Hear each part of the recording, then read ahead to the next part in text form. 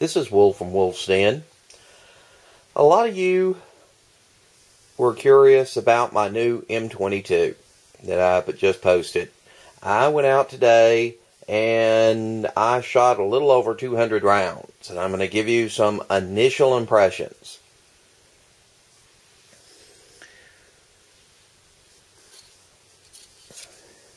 Alright.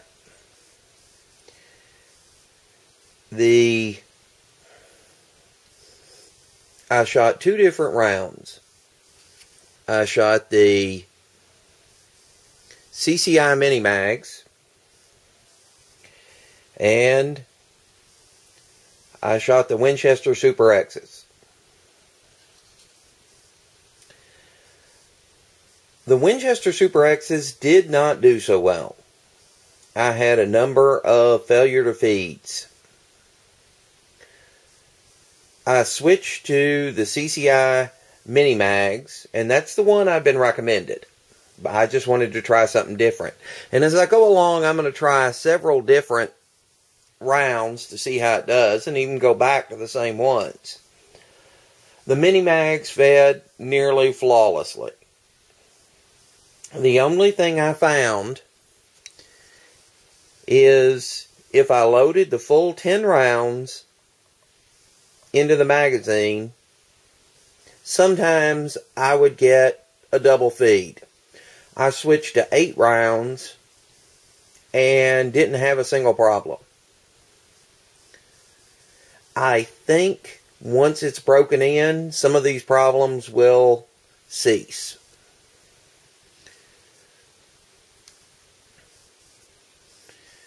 As I mentioned in my earlier video,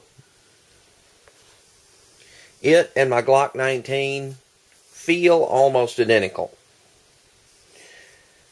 What I did notice is the M-22 has a Picatinny rail instead of the Glock rail, so my Glock accessories don't fit.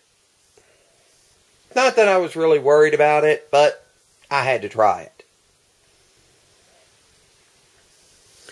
The disassembly of the gun is very similar, but not quite, to the Glock.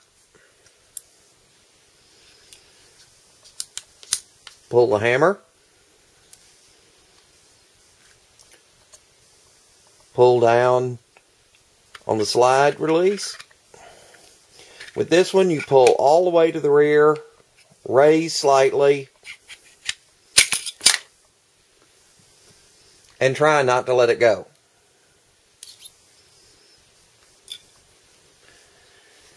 You only have 3 major parts, and from what I've read, that's as far as the manufacturers recommend you break it down. You have your slide, a spring, and the lower receiver. The barrel, this is an extremely accurate barrel. I was able to put 20 to 30 rounds in a $50 size grouping. For me, that's really good shooting. I know some of you could probably do that all day long, but I was really surprised at the accuracy.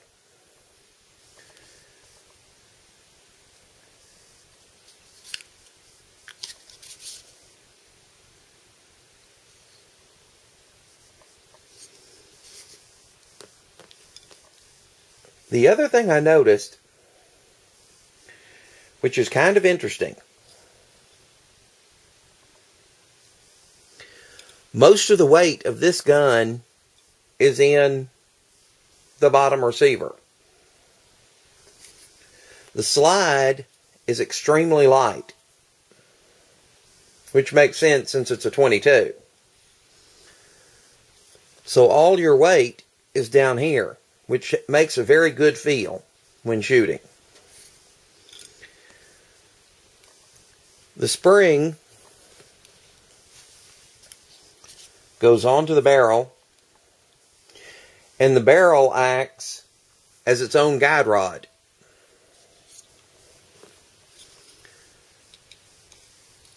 Since it protrudes out the front of the slide. The only thing you have to watch, just like that, is you get the spring lined up so the barrel can go through it. Sometimes it's a bit tricky to get on.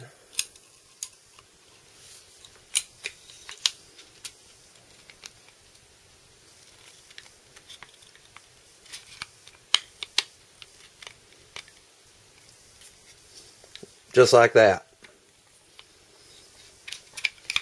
You've got to get the spring over the barrel and compressed.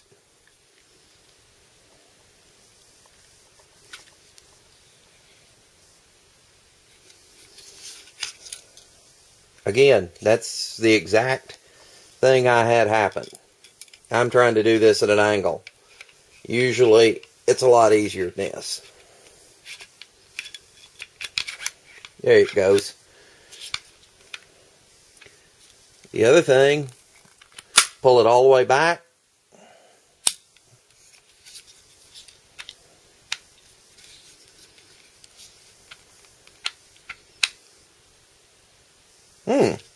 I've never had that issue before.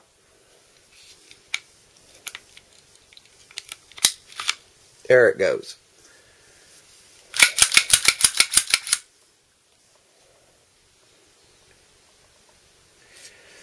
One of the safeties this has is it will not fire without a magazine in the chamber.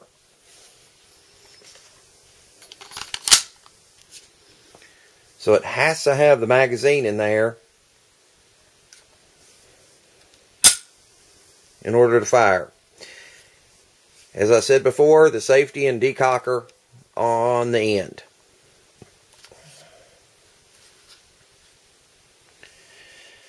Now, what I'm planning on doing, I'm planning on polishing the feed ramp. If any of y'all have any suggestions, since this is a fixed barrel,